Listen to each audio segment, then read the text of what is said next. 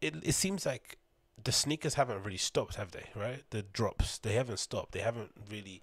I think apart from the Travis Scott's Trail Air Max 270s, whatever they were called, that came out recently. They're the only things that I can think of that will push back. Maybe I can know. Maybe those furry dunks have been. There's been a couple of things pushed back, right, to later date, but nothing like delayed until like September or next year. Everything's been pushed back a couple of months. But for the most part, sneaker releases have been dropping. Things have been popping out. They've been pumping them out. Brands just been like, you know what?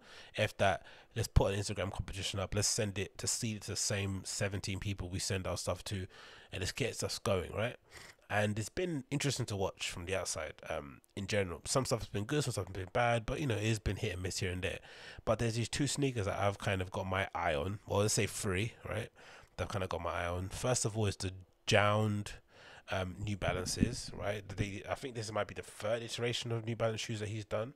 And again, might be my favorite of the 992, one of my favorite New Balance models. And this is from Just Fresh Kicks. It says Jound unveils a second signature colorway of the New Balance 992. Um, let's see what it says in the text. It says more 992s coming this year, and we could not be more excited. This week, the Canadian blog and design studio Jound showed off their latest colorway, which coats the retro runner in the stunning shades of brown. So let's continue here. We have two colorways, right? We've got this kind of, I'm assuming, a sand sort of colorway, and one with a sort of like an olive grey upper. They've got a bit of an update here from the 7th of the 10th. It says, although not the best quality, what appears to be an official images are coming down. Collaboration are below.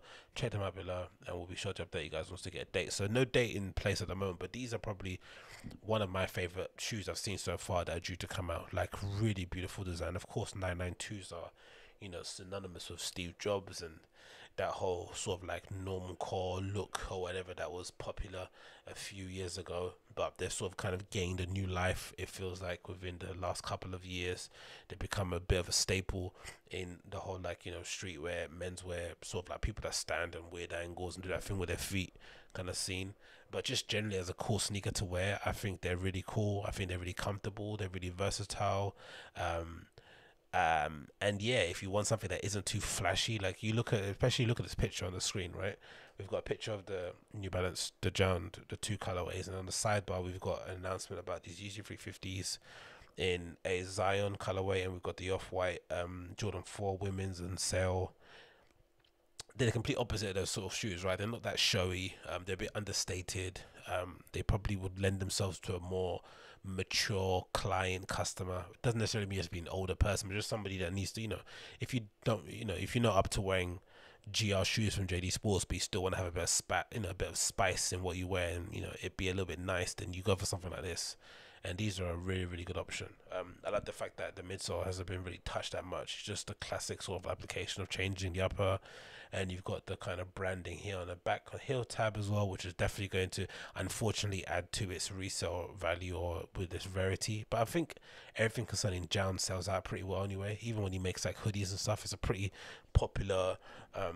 He's a pretty popular person on social. Everyone's kind of aware of him now at the moment. You know, I used to read his blog or his mood board. The best website. Wait, this was the end bit.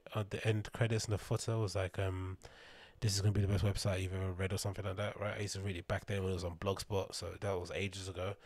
And now he's sort of migrated into a fully fledged design studio, consultancy, and all that sort of good stuff. So, they obviously know what they're doing, but unfortunately, with that comes popularity. With popularity comes more eyes. With eyes means more, you know, stuff sells out more, and casual consumers like myself, people that don't necessarily buy bots or, you know, are up to date with everything that's going on, you know, it's pretty difficult to get stuff. But you know, the best options, you know, you enter the raffles, you put your name in, you put your name in the hat and hope it gets pulled out. But god damn it, these are beautiful. Really, really well done, man. Suede all over. I think apart from the 3M bits, everything is either suede or nubuck, it looks like, right? There's not one bit of it that's anything else, which is gorgeous to see. And then you got those great laces too. Sort of, I'm assuming the laces are kind of off-white sail or bone colorway in there. Oh, okay. The other material there is mesh. Okay, it looks like it's all suede, but it's not. We've got a bit of mesh here on the toe box, and we've got a leather on the N logo on the side, which is a really good addition. Actually, it makes them pop really well. Um, because it must be tempting when you're designing shoes it would in two sort of tonal colorways to switch the logo colorway on one or the other, especially if it's a darker base, right? You'd be tempted to sort of like switch the N color of the logo on the green pair to maybe a white or off-white sail, or the bone color of the laces, or maybe something a little bit, maybe something be a navy.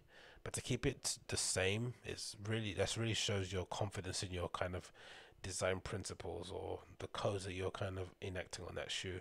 It does go a long way to show how confident you are in what you're making, I would say, because I'd be tempted to switch it, but I think it actually looks better that way. It's a little bit more subtle, and yeah. And for, like I said before, for sure, this, the fact that they've got JJJJound written on the back of the heel is definitely going to add a bit more to the overall price. It always end up doing that. But I'm a big fan of these. I think it looks stupendous. I can't wait to find out when they release so that I can catch my L's like a gentleman.